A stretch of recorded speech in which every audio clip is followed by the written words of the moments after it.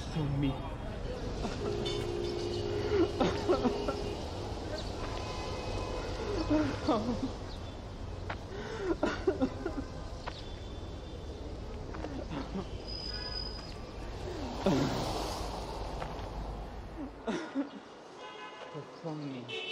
تعرف ده ايه؟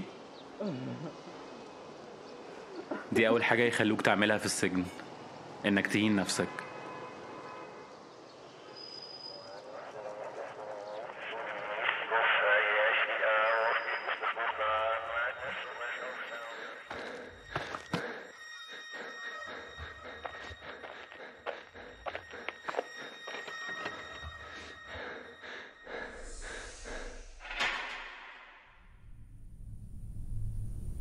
Mass imprisonment is turning Egypt into a nation of broken families.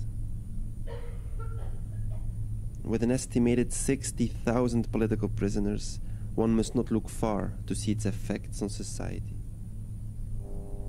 Human rights conditions in the cells are alarming. Prisoners are expected to get everything they need on their own, putting a strain on their families. Family members spend hours trying to deliver basic necessities to their loved ones, only to have many of the items barred at the prison gate. Yet, relatives of prisoners have shown resilience.